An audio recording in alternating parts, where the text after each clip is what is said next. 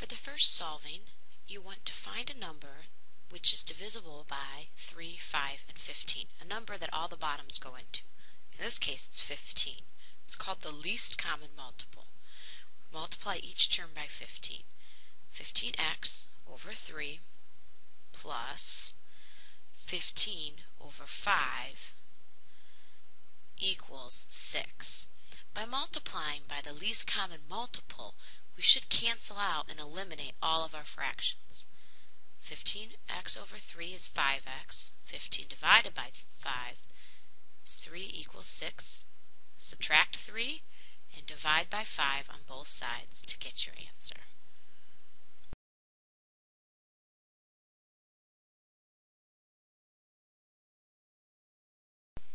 On the second example, the least common multiple is going to be x plus 2 times x minus 1. So, we're going to multiply the entire problem by x plus 2 times x minus 1. This should eliminate our fractions. Let's see what happens. When I multiply the first thing by this, I'm going to get 3 times x plus 2 times x minus 1 divided by x plus 2. The second one will be 4 times x plus 2 times x minus 1 divided by x minus 1. The last one will have x plus 2 and x minus 1 on the top, and if we factor the bottom, we should see the bottom factors into x plus 2 and x minus 1. This is pretty slick.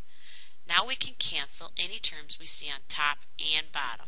X plus 2, x minus 1, and x plus 2 and x minus 1, leaving us with 3 times x minus 1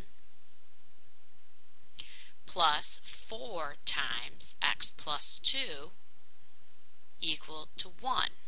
Distribute your 3 through and your 4. Combine your like terms. Subtract over your 5 and divide by 7.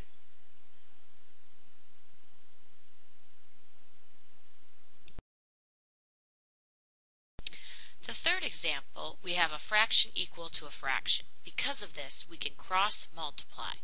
So we will multiply the 3 times the 3x plus 1 and the 6 times x plus 1. Distribute your constants through.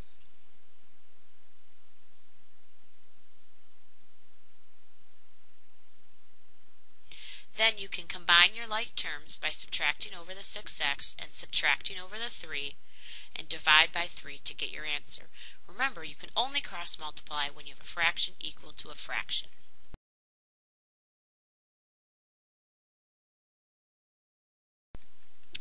Our last example is also a fraction equal to a fraction, so we can cross multiply. 6 times x and x plus 4 times x minus 4.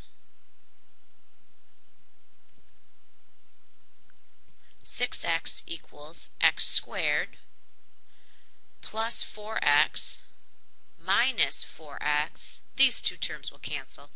Minus 16.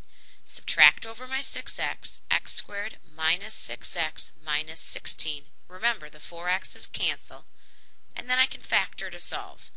X minus 8, x plus 2, giving me two solutions of x equals 8 or x equals negative 2.